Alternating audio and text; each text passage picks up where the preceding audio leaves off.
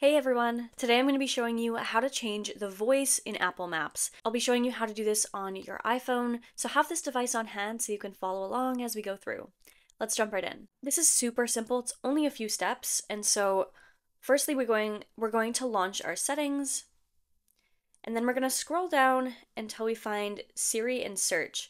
We're going to go into here, and then we're going to click on Siri voice. Beneath variety, we have a bunch of different options to choose from. Because my phone is in English, when I select one of these, it's going to remain in English, but an accent will be applied. So if I wanted an Australian voice... I'm Siri. Choose the voice you'd like me to use.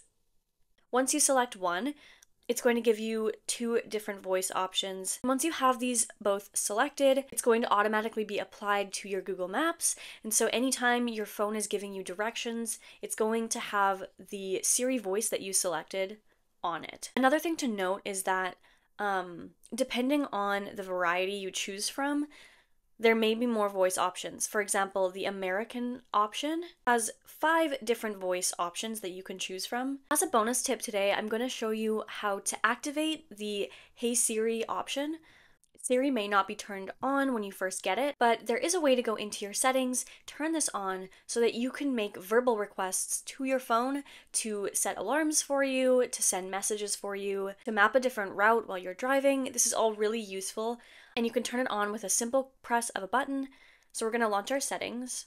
Go back into the Siri and search, and there's a couple things we want to select. So first, the first option, listen for, we're going to click on this, and if it was off, we'd want to make sure that one of these two options were selected. Hey, if you're finding this video helpful, you can also support the channel through super stickers. These basically just help fund the channel, and it helps us continue to create content for you guys.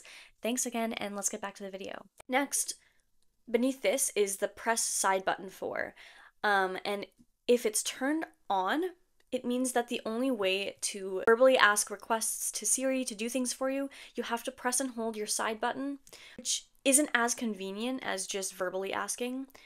So what we want to make sure of is that this option here is turned off. That way I can simply go, "Hey Siri," I can make any request I want. Alrighty, you guys, that's it for today's video. I hope that you found this helpful. Thanks for watching, and as always, I will see you guys in the next one.